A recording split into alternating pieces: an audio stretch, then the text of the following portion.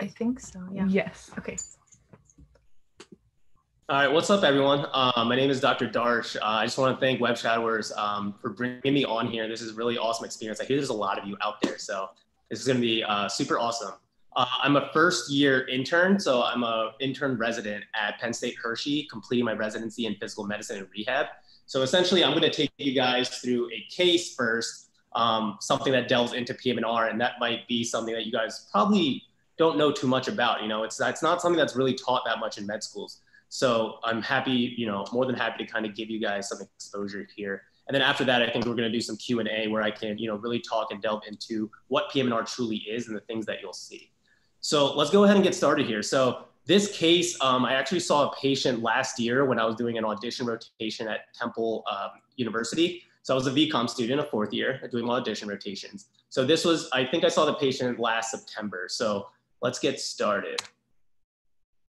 So HPI, right? So whenever the patient comes in, you always just want to get the history first thing, right? So here it's a 21-year-old right-handed female is suffering, or she had a right insula arteriovenous malformation, status post-rupture and intracranial hemorrhage at 12 years old, which resulted in a shunt placement and gamma knife resection. She now has a history of seizures. Her last one was March 24th, 2019. She has chronic migraines and headaches now, and she has left hemiparesis as well as spasticity and tone. She's followed by Temple University neuro and neurosurgery, and she has also completed a course of physical therapy and occupational therapy. Okay, so let's break that down. I know, you guys are like, what the heck does that even mean? So 21-year-old female, right? So pretty young, dealing with an arteriovenous malformation. So what is that? So if you look down at that picture in the bottom left, it's pretty much an entanglement of the capillaries where the arteries and the veins meet. So hopefully you guys can see my cursor. I'm not sure if you guys can, but you can see the red artery and the blue vein. You guys can see it? Okay, perfect. So right around here, right, that's the arteriovenous malformation. It's a malformation in these capillaries that get tangled. And then she got a shunt placement, right? So an intracranial hemorrhage. She had bleeding in her brain. Because this arteriovenous malformation ruptured, right? And so essentially she got a shunt placement here where they take some of the fluid and drain it all the way to your abdomen. And then this picture right here in the middle is a gamma knife resection. So you kind of go under what almost looks like, like a CT scan, MRI. And then they pretty much put beams of radiation to the specific location where they want to resect it. And then let's go on to the next slide where I can explain a little bit more about hemiparesis, spasticity, migraines, all that different stuff. So, okay, so again, more with the history. So she's complaining of a trembling left leg, which makes it difficult for her to ambulate. She fell down the last 2 steps at church a few weeks ago due to activation of a left foot trembling, resulting in no serious injuries. She says that she's a fast walker and can be clumsy at times.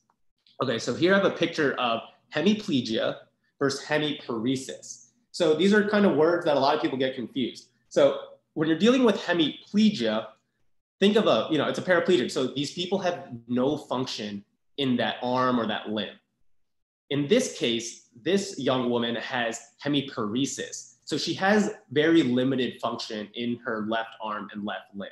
It's still not fully functional, but as you'll see as we go on with the physical exam, it's very tough for her to kind of move and have function. And then the other things you really want to take away from here are, okay, so she has a trembling left leg, so that's making it hard for her to walk and function. And then she fell down the steps. So it's kind of thinking, well, why is she falling? And then why is she being clumsy at times? So that's kind of what we got to keep in the back of our minds here. Okay, so past medical history, right? Very important to ask every single patient because this can really draw you into certain clues. So her past medical history, so she had an arteriovenous malformation, she had a brain aneurysm, she's got a migraine, she's got hydrocephalus, right, which is like increased pressure inside the cranium, and then epilepsy. And then her past surgical history, she had a CSF shunt, which we just talked about, and a craniotomy clipping. So that's essentially what you would do for an aneurysm. Aneurysm is something, it's like an outpouching of an artery wall. And essentially you can clip that so that it wouldn't burst and start bleeding. So family history here, her mother has depression, hyperlipidemia, so high cholesterol and arthritis, and her maternal aunts had brain aneurysms. She actually had 2 maternal aunts with brain aneurysms. So it's pretty interesting. I've actually never met somebody with a family history of brain aneurysms. And then social history, also very important, right? So you want to find out, do they smoke? Do they do any drugs or alcohol? Are they sexually active, right? Because these are all things that can contribute to comorbidities, right? As you guys hear with COVID, right? Obesity, smoking, drinking, all these kind of things. So in this case, knowing if she's a smoker, knowing if she does drugs, this might help us clue into, is she compliant with medication? If we tell her to do something, is she going to be able to do it? So medications that she's on hydroxyzine. This might be, to help her sleep. Keppra, which is a seizure drug, linaclotide, paroxetine, which helps with depression, topiramate, which is also a seizure drug. So she's on a lot of seizure drugs here. Allergies, no known drug allergies, and then functionally, right? This is where PM&R, it really matters, right? Because our goal as PM&R doctors is to really make the patient functional. So figuring out how they live at home, what are the things that they're able to do? Kind of almost just picturing it and getting every single detail so that we can help the physical therapist out, the occupational therapist out, the speech therapist out that work with us. So functionally for her, she lives in a 2-story home. She's unemployed and she's out of school right now.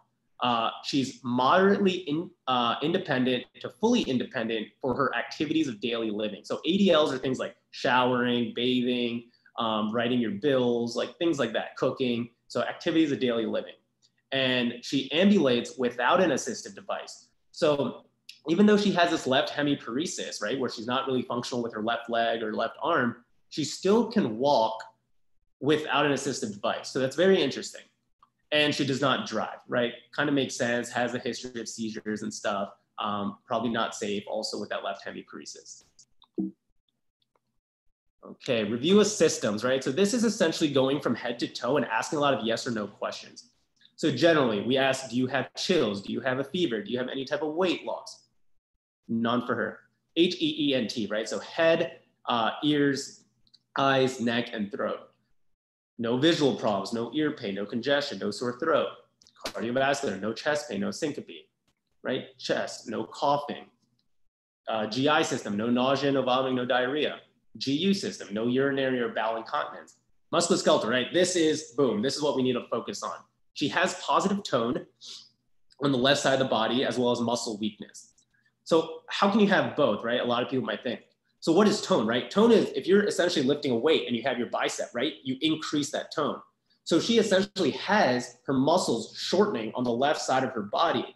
But because she's unable to get out of that, right? So normally you have tone and then you can relax it, right?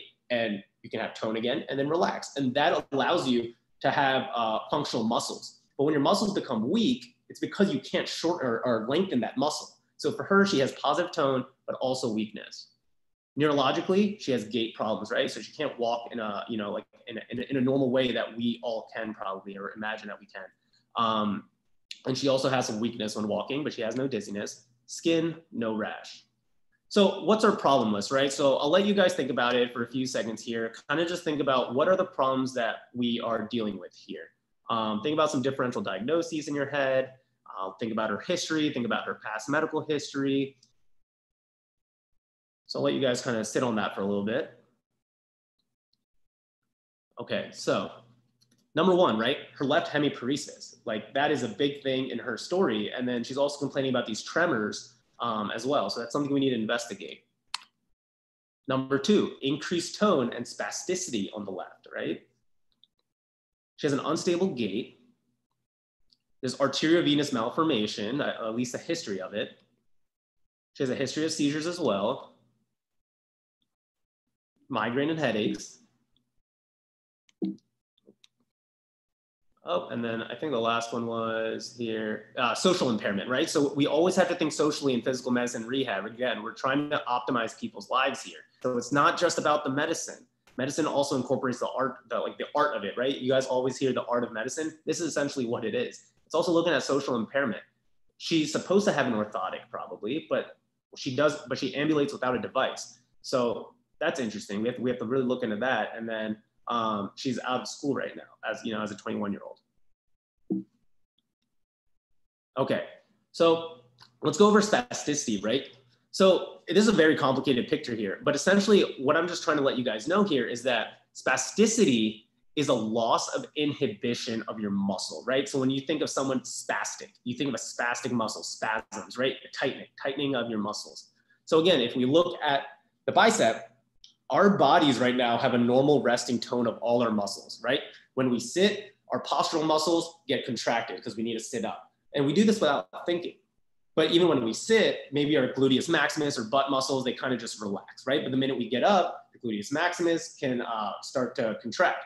So think about it that way, that normally in humans, if you don't have any of these issues, neurological issues, you have normal resting tone. In spasticity, you lose that inhibition of relaxing it. So all it is that muscle's contracted and shortens, and there's no way to really lengthen that muscle out so that it can relax. So that's essentially what this picture here is showing. What's interesting is we actually don't know the true reason for why spasticity occurs. We understand that it's an upper motor neuron lesion. We understand that, there's a lot of these muscle fibers that play, but the true reason for behind all of it, we actually don't know yet. Okay, so vital signs, right? So always gives us a good picture about what's going inside someone's body, right? So the vital signs are temperature, respiratory rate, blood pressure, heart rate, oxygen saturation, and then pain used to be one. So in her, all of her vital signs look great, right? 98 temperature, fantastic. 12 respiratory rate on the lower end, but good. Blood pressure 110/77, perfect. Heart rate 78, awesome. And we didn't get her oxygen, but she wasn't wearing an oxygen mask, or a nasal cannula or anything like that. So physical exam, again, for PM&R, this is our bread and butter. We have to be able to do a very good musculoskeletal physical exam. So generally, right, whenever you do a physical exam, you always want to bring up, how does the person look? Are they in distress? Are they not in distress? Are they anxious? Are they not anxious? Things like that. Are they disheveled? Do they look groomed? So for her, she was well appearing. She was not in any acute distress. Her skin was normal. Her head, ears, eyes, neck, and throat exam. Normocephalic, atraumatic. So no injuries to the head. It was normocephalic and atraumatic, no trauma. EOMI, so extraocular muscles intact. So she was able to move her eyes everywhere. Her hearing was decreased on the left though, and that probably makes sense because of her stroke, right? The AVM that she had. Cardiovascularly, regular rate and rhythm, normal S1 and S2 heart sounds, no gallops, no murmurs. Lungs, completely fine as well, right? Clear to auscultation bilaterally. Abdomen was soft, non-tender. You could hear bowel sounds, which is a good sign of, not having constipation. And neurologically, AO times 3 means alert and oriented times 3. So whenever you're trying to figure out somebody neurologically, right, who might have altered mental status, there's 3 things we really ask them. Do you know your own name? Do you know where you are? And do you know the time, the month, the year, whatever it may be? I always like to ask a 4th question just to understand awareness. And often I'll ask, if it is snowing outside, and presuming you're in North America, what season would it be, right? And the answer would be winter. So I always try to assess for awareness, and I would say AO times 4 at that point. And then cranial nerves 2 to 12 are pretty much, the functions of your eyes, your tongue, swallowing, hearing, smelling, things like that. So that would be cranial nerves 2 to 12 are all fine in her. Okay, so here we go, the musculoskeletal physical exam. This is what we do as physiatrists. So gait and transfers, right? So we're gonna ask her to walk back and forth for us. So as she's walking, she has left hip hiking, circumduction, and initial contact at 4 foot with poor clearance. What does that mean? I have a video on the next slide, I believe, so I'll wait to show you guys that. Alignment, so if she was standing properly, how does she look? Okay, pretty neutral, pretty symmetrical. Let's go to her arms and her extremities, her legs. So there was no muscle atrophy, right? She wasn't losing any muscle mass. There's no fasciculations. Her active range of motion was intact in the shoulder and elbow. So she was able to actively move her joints. But she had increased tone throughout her left upper extremity and left lower extremity. And what MASS means is modified Ashworth scale. So that's essentially a scale we use to see how much spasticity there is. It's a scale from 0 to 4. A 2+ is pretty much in the middle, meaning when you move it, you will get a catch, and it'll be tough to really lengthen that muscle and that spasticity out. And then here in this little chart, this is manual muscle testing, right? So what, you guys might have seen this. You guys have probably done this when you go to the doctors. Put your arms up, all right, push against me, push away, do it with your legs. So that's essentially what we're examining here. So a 5 out of 5, excuse me, is normal strength. So you can see on her right side, she has completely normal strength, 5 out of 5 for her shoulder, her extensions of her wrist, her fingers, all that. But on the left side, she has pretty much 4s, and then her wrist is a 2. So she really has muscle weakness in wrist extension. Okay, so functional strength testing, right? So how well do you use your strength in a functional setting? So eating, things like that. So she's unable to use volitional wrist flexor tenodesis for grip. What does that mean? I have a video to explain that as well.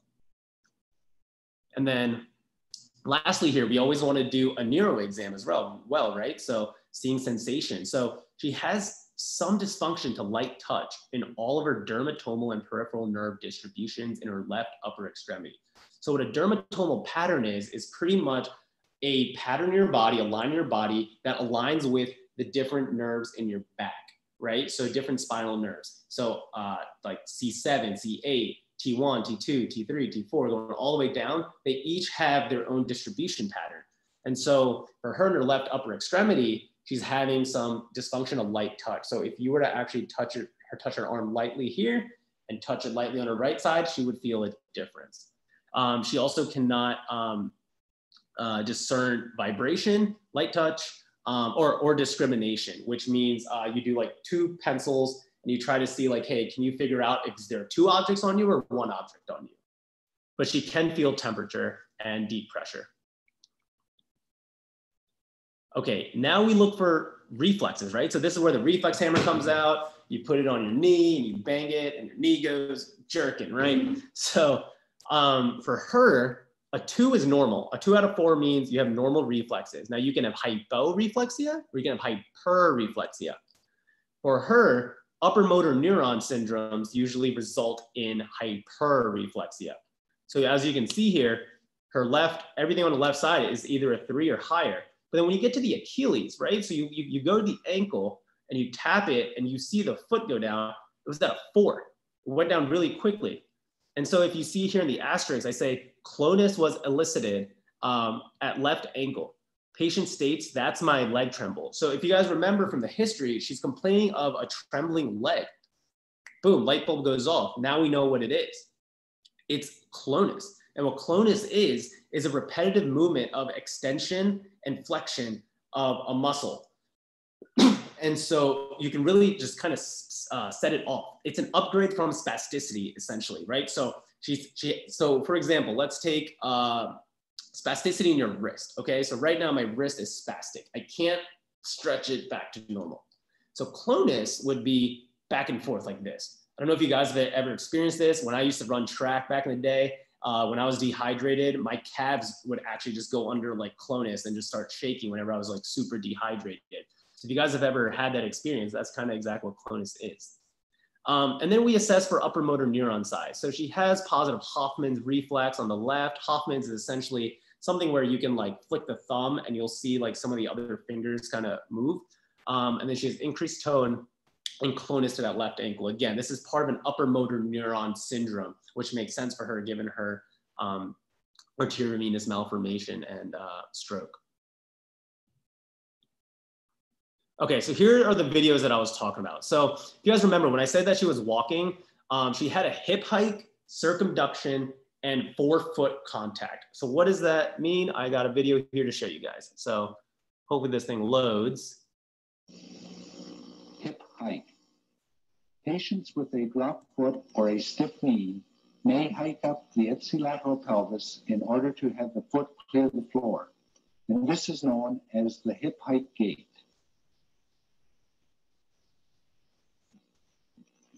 So as you can see, he's got to, because he can't lift his foot up properly and step like a normal, with a normal foot, he's got to lift his hip up, go in a circle called circumduction, and then he lands on the front of his foot. Okay, so that's important to know.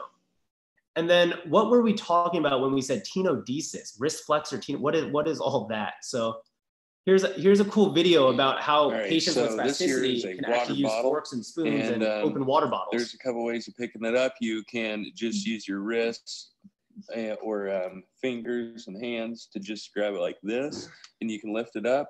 Or if you want, you can try and use the tenodesis that I showed you to pick it up. So if you want to do that, you got to put your hand down in the wrist flexion mode and put it like this and pick it up like this. So you can see that my wrist is in the flexor mode right now, grabbing the bottle. But if I try lifting this bottle up with my wrist flat or with my wrist into flexor mode right here or extension mode. Okay, so you guys can all try this at home too. So if you guys can see my video, keep your wrist very flat like this. Okay, just like this. Now what I want you to do is extend your wrist without using any of your muscles besides the extension. So now you're just gonna extend. You see how your fingers go down naturally? They don't stay out, but they start to go down. A lot of our patients who have spasticity can start to use this to their advantage. So now when they need to lift something, for example, their phone, they can come over their phone and then go like that, and it tightens it up. So this is a way a lot of our patients in physical therapy and occupational therapy learn how to use this grip so that they can pick up forks and spoons and feed themselves. So this is essentially the cool part about physical medicine rehab, is that you're using things that you normally would think are dysfunctions, but using them to your advantage. So I really just wanted to show you guys that. Okay, there we go. So labs, okay? So Temple Nero was gonna monitor her anti-seizure medication level. So whenever you're on a seizure medication level, you have to make sure you have an appropriate amount of that drug in your blood and body. Radiology, again, we really didn't get to look at it that much. This is something that neurology was following with. So 2016, 17, and 19, she pretty much got like MRIs. And essentially they just showed, you know, the stroke pattern in her brain. Okay, so differential diagnosis, right? So like, what are we actually thinking about now to diagnose her with? So 1, arteriovenous malformation. Number 2, the spasticity. 3, the hemiparesis. And those are it, right? So those are the main things that are probably causing a lot of her symptoms. And you can also put ambulatory dysfunction in there. You could put clonus elicited, you know, on exam, things like that. So let's talk about our assessment and plan for her now. So number 1, let's deal with the spasticity. So there are many ways to kind of treat spasticity, right? So one of them is using a muscle relaxer. So you could use a systemic muscle relaxer such as baclofen. Now that's something, if you take, it's going to relax all your body systemically. The thing with her is that we don't want to give her an oral medication because her left wrist and arms, she's using that spasticity to her advantage. She's using that grip. She's able to use a cane and push off a chair with it. So we don't want to give her something systemic that weakens all her muscles. So what do we do instead in PMR? We actually use Botox. So a lot of people think Botox is just for cosmetics and wrinkles. So how does Botox work? It essentially, if you get into the science of it, it inhibits your acetylcholine release, right? Which is good for muscle contraction. So essentially, we're preventing the muscles from contracting. So if we give this to her in her calf muscles, then her foot will no longer go through that back and forth clonus, right? Because your calf muscle has to be the one contracting in order for that foot to go up and down. So as I mentioned, no systemic anti-spasticity medications. Because again, you have the potential side effect for unmasking even more weakness. And she also had some spasticity in her knee extensor, so her quadriceps, but we weren't really sure if that was contributing to her overall problem.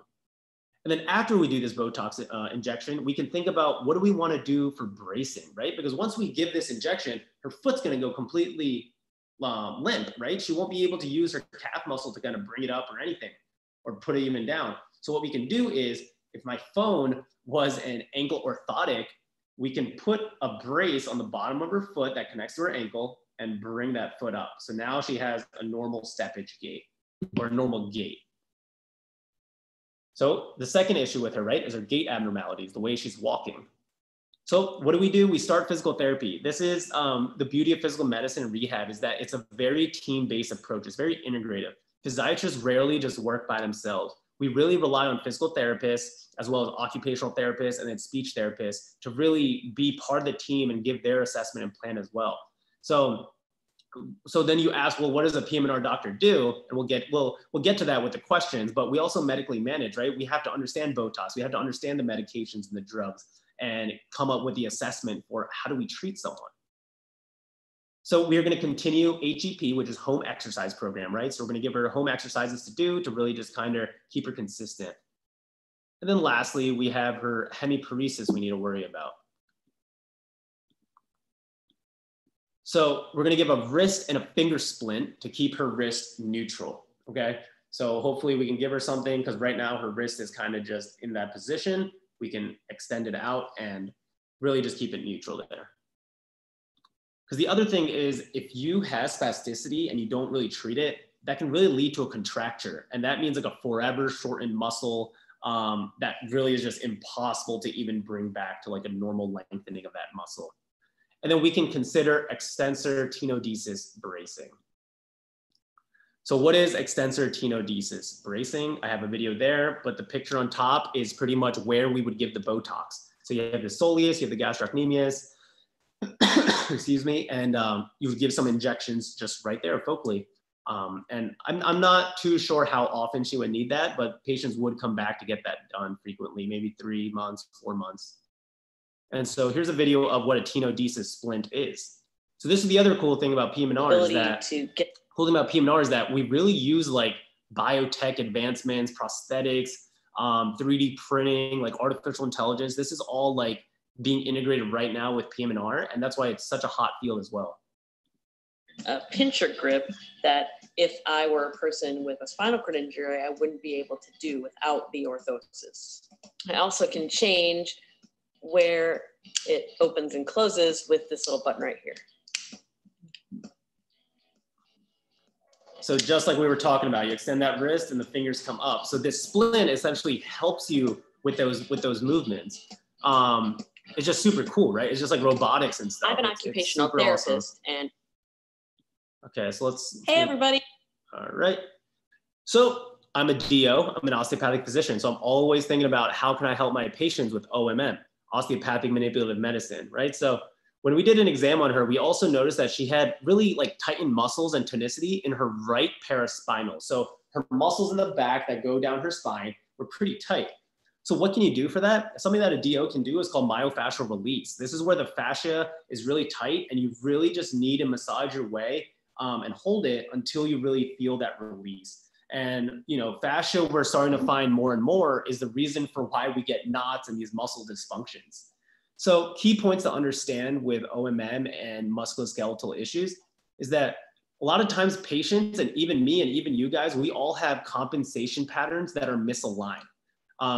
So what does that exactly mean, compensation pattern? So if you guys have ever seen like a tensegrity like structure, like one of those kinetic balls that you can open and close, that's exactly what tensegrity is. So this is a structure and we all ask ourselves, how does this not fall? But it's perfectly balanced at every angle and the leverage is absolutely perfect that it can, you know, it can stand up.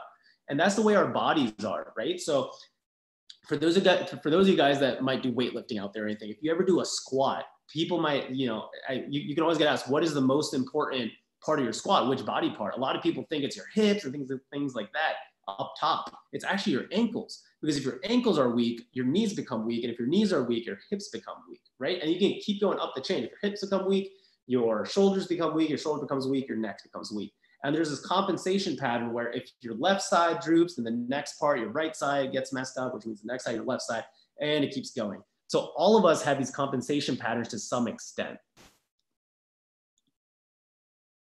Okay, so furthermore about the discussion here about spasticity and clonus, right? So spasticity, right? So I already mentioned it's an upper motor neuron lesion, right? And it decreases inhibition, right? So there's too much activation of the muscle, which causes it to contract.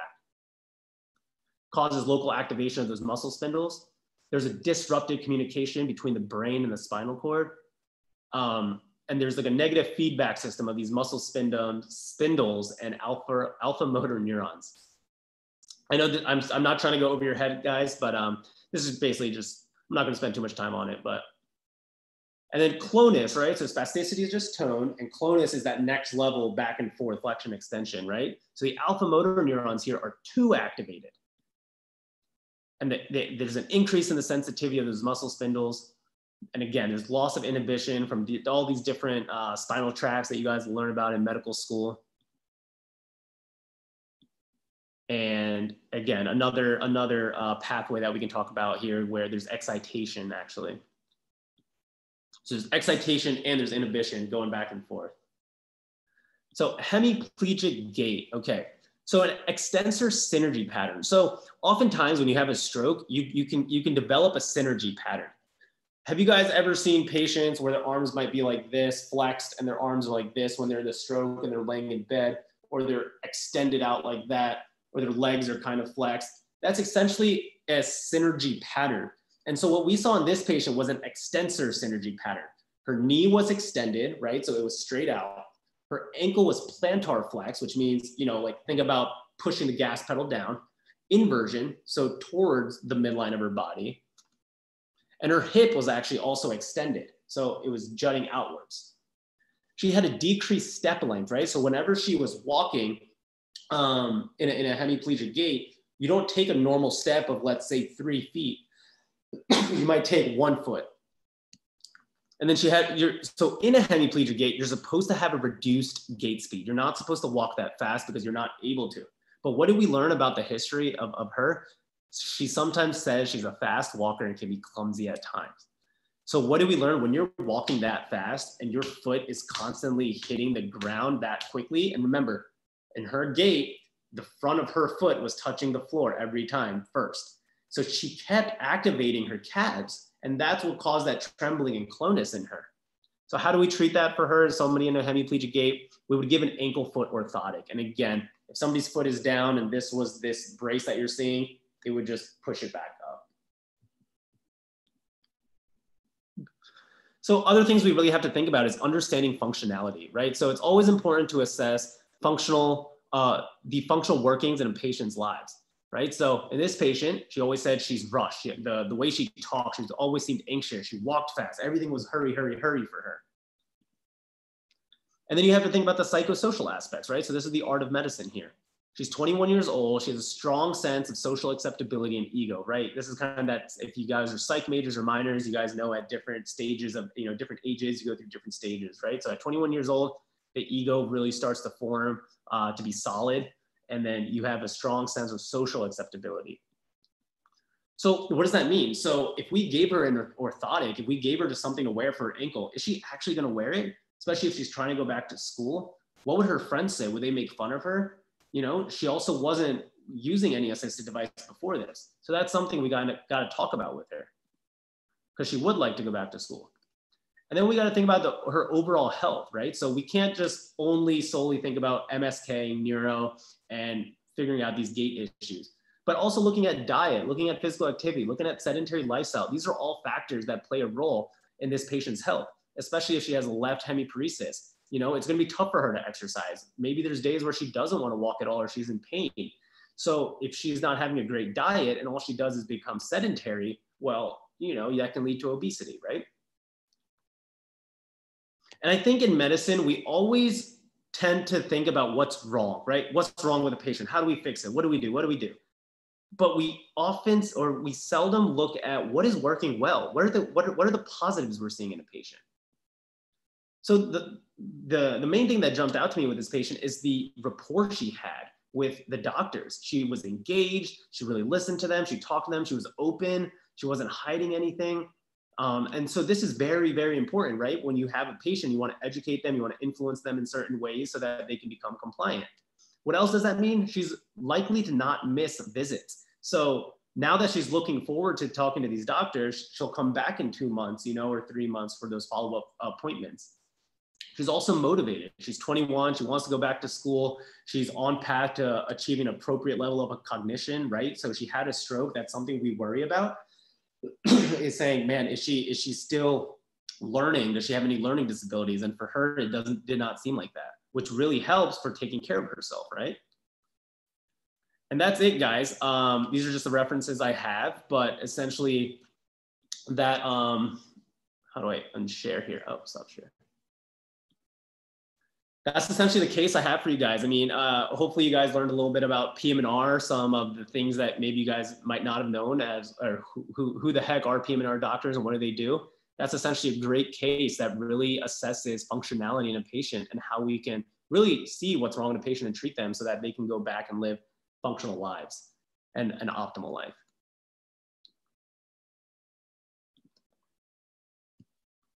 So I think at this point now, am I gonna look at the chat to get the questions? Or should we just keep it physical medicine rehab related? However we wanna do this works with me. Hi, thank you so much for such a wonderful presentation. We learned so much from you. It was an honor to have you as a guest speaker. Everyone make sure you go check him out on his socials. So Yeah, we've sent over some of the questions that we were seeing a lot, or some of the most prominent ones during the live. And we can continue sending them in. So guys, if you have any questions, please go ahead and send some in. And then we'll send them over to him to answer.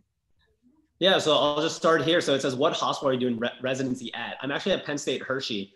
And I'm doing all 4 of my years here. I'm doing my prelim year here. So I'm an intern here. And then I'll do my 3 years here as well for physical medicine rehab.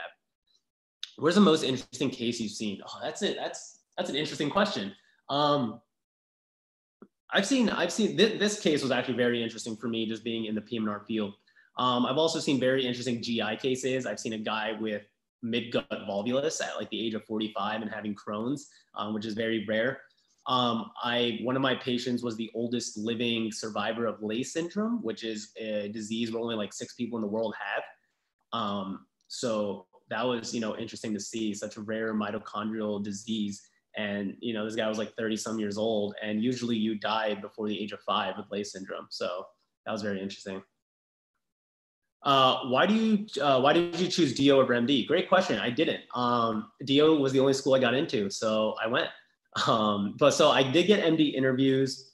I was waitlisted by an MD school, just never came to fruition. And honestly, if I'm being honest with myself, I probably would have chosen an MD over DO at the time, because I thought about the stigma or whatever. The MD school that I was waitlisted at was Geisinger, which was closer to my home. I'm from right outside Philly. But the biggest blessing in disguise was going DO and being able to use OMM to my advantage, and like being very good at musculoskeletal and going into PM&R. So like, I'm super happy I went DO. I'm super happy with the holistic mindset. It's really worked out for me. Do genetics play a role in aneurysms? I think they can. So like Ehlers-Danlos or some like collagen elastic diseases can make you prone to aneurysm. So it definitely can play a role. I'm not sure what exact genetics there might be, but there are certain diseases that can make you more prone to these things. What's the difference between PM&R and a physical occupational therapist? That's a great question. So if we have a patient who comes in with a spinal cord injury, right? He has a gunshot wound to the back. He's no longer functional in the legs. What do we have to do, right? So obviously we have to get him to walk again. We have to get him to eat again. We have to get him functional to live his life. That's where occupational therapy and occupational therapy and physical therapy come to help. But what if this patient's blood pressure goes so high that they have an emergency? What if they're not able to urinate, or they're incontinent, they urinate too much? Who's gonna manage that, right? And that's where you need a physician to manage, right? So PM&R doctors also medically manage their patients. So we're looking at the patient in a medical perspective, saying, okay, is this patient urinating fine? Are they having bowel movements? Things about the stroke. It's all about the medicine behind it, but then we're also assessing how can this patient do well in physical therapy. So it's almost like we are referring our patients to physical therapy, to occupational therapy. So when you work at a rehab unit, the patients usually have to do like about 3 hours of exercise per day, physical therapy and occupational therapy. And then we kind of see them in the morning, just like you would if you were an internal medicine doctor. So what was my major in college?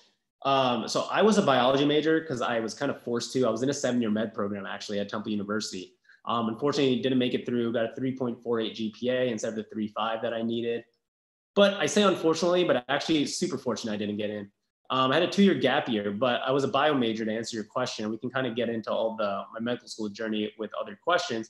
But my biggest advice here is I wouldn't, if I could go back, I would have majored in like econ or computer science, or like just something so random that I might have still been interested in. The reason I say that is kind of twofold. One, it's the last time you'll ever in your life kind of get to just do a deep dive into a subject and just learn about it. Two, you're going to do science for like the rest of your life, right? If you end up going into medicine, you're practicing medicine for 50 years, you're going to be slaving away doing sciences for the rest of your life. And then three, none of those classes, honestly, in undergrad help with med school besides maybe like anatomy and physio. So I don't think it's worth my money and time to do a science major where I can just minor in it, get the prereqs, but then also enjoy college and learn something that, hey, you never know how it can come back and help you. I'm very entrepreneurial mindset now, and I wish I had a business background to really just understand economics, stock market, accounting, finance, all that different stuff. It really would have helped me now. What are some PM&R fellowships? Yeah, so I like to break it down into inpatient fellowships and outpatient fellowships. So inpatient, you can do a fellowship in spinal cord injury, brain injury, stroke, pediatrics, cancer rehab, which is kind of a mix of both. And then outpatient, a lot of people choose to do sports medicine, pain medicine with anesthesia, sports and spine, which is like interventional spine procedures. I'm thinking of going into musculoskeletal regenerative medicine, so dealing with things like stem cells, PRP, interventional orthobiologics. But then you can also do things like movement disorder specialist. You can be a neuromuscular specialist. You can be someone who just does EMGs and just does procedures with that. So there's so many different things you can do in PM&R. And I think that's the reason why I was so attracted to the field, is that you can really combine all the different things you want and kind of just create your own practice, create your own field. There's so many options to PM&R because of that.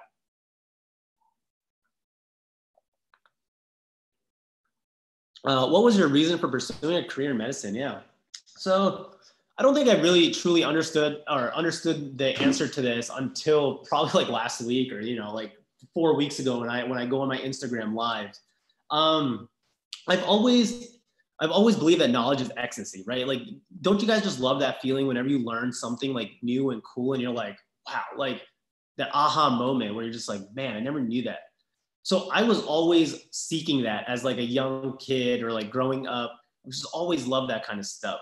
And then the other side of it too was like, I was always an athlete growing up. So I've always had a predilection for exercise physiology, weightlifting, musculoskeletal kind of stuff. But the biggest thing was like, I was always looking for a mentor growing up, and a lot of my mentors were kind of like in the books I read or YouTube videos, watching like motivational speeches, things like that, like philosophy. And I've always like told myself, I love to teach. I really love to teach. I really love to mentor. And I think medicine's the perfect field where you can kind of just combine all those different things.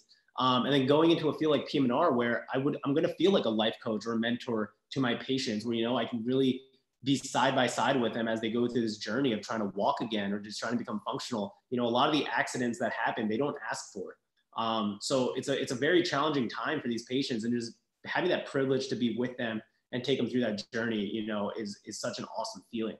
But essentially medicine, because it's a whole culmination of things, but I think it really boils down to the fact that I love to teach. I love mentoring.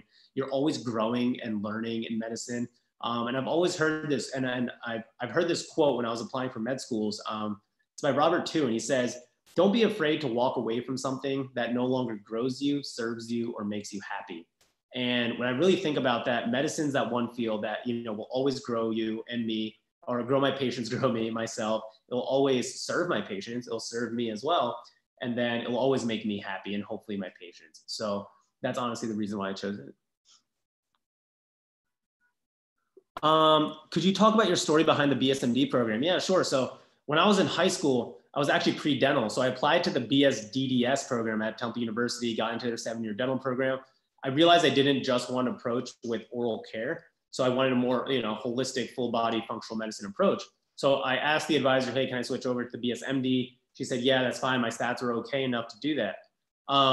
So essentially, like, I just didn't know how to study properly. Like, I did very well in high school, and then I just bombed college because I just didn't understand how to do well. Granted, Temple's a very hard school, but essentially I didn't get in. So I had to take 2 gap years. I'm not the biggest fan of BSMD programs. I'll mention that.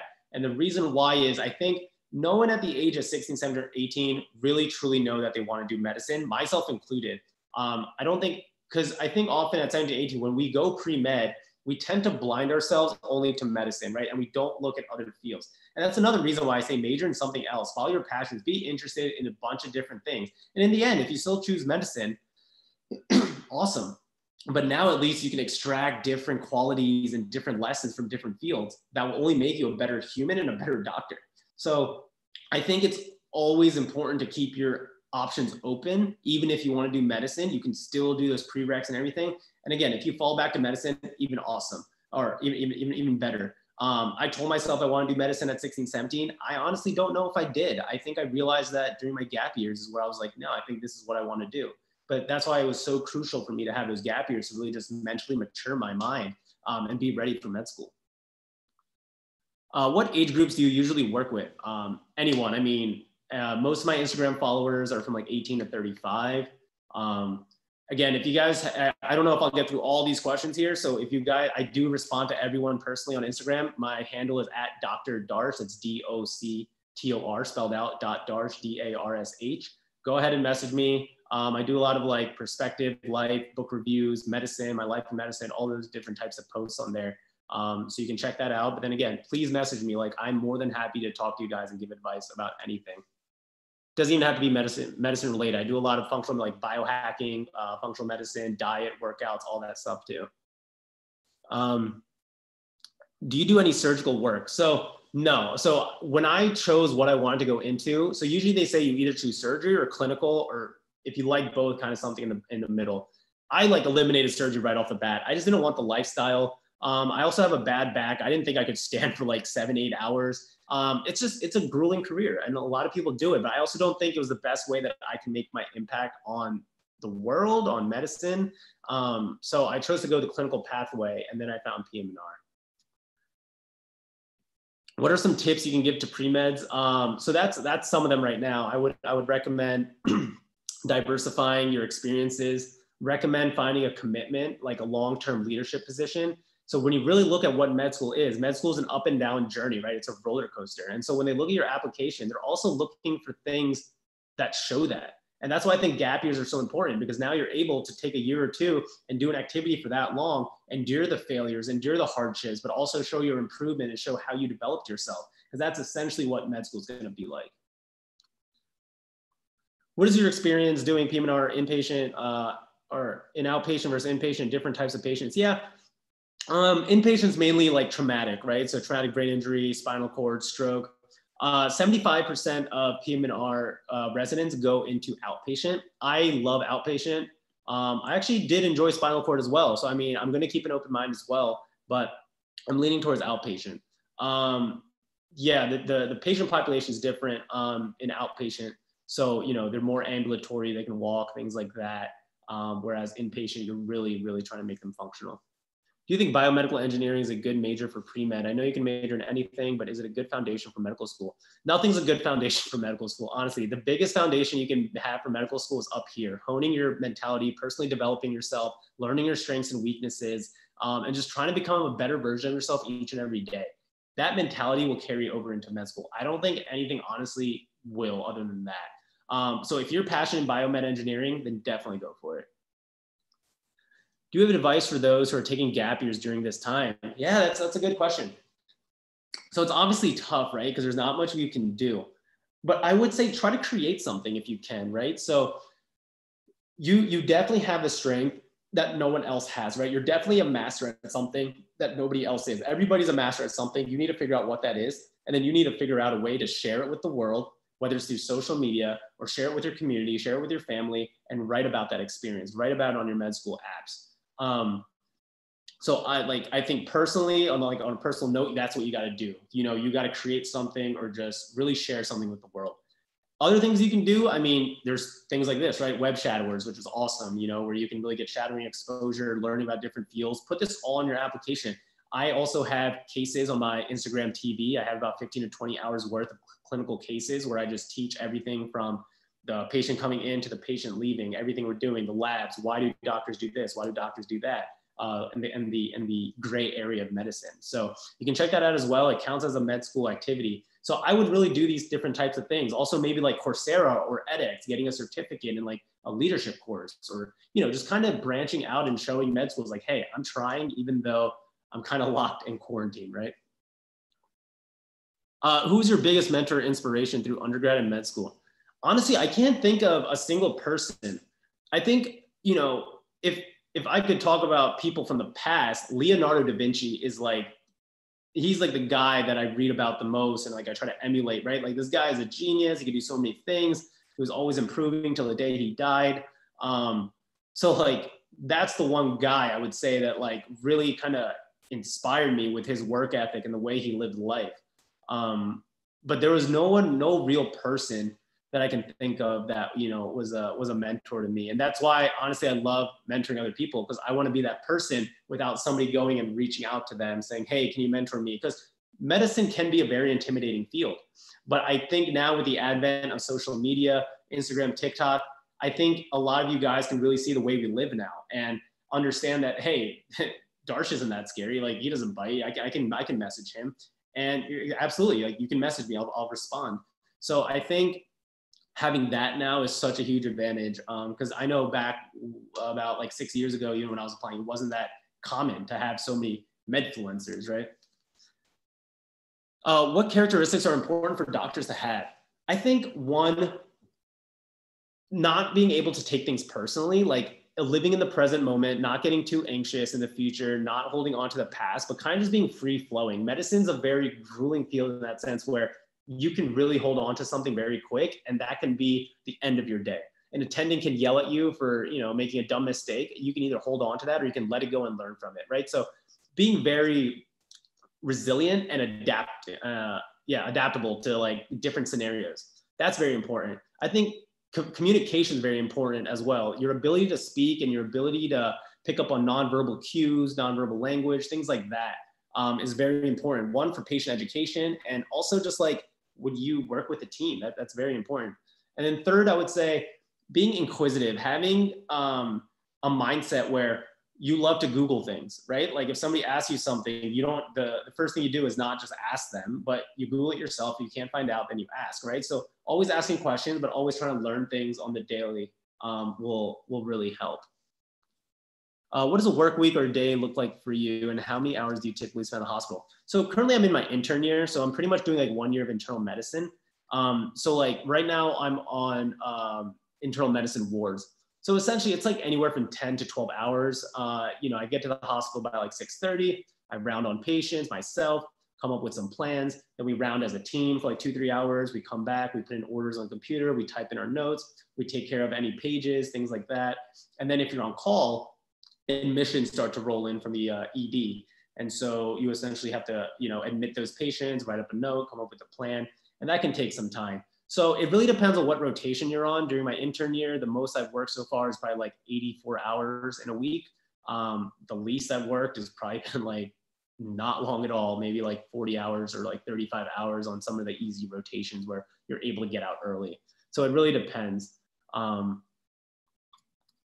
But yeah, that's essentially a day as an intern. Now, when I go to physical medicine rehab, it's gonna be very different. There's not much rounding. It's a little bit more chill. The medical emergencies can still be there, but they're not as frequent. So it's a little bit more of a relaxed day.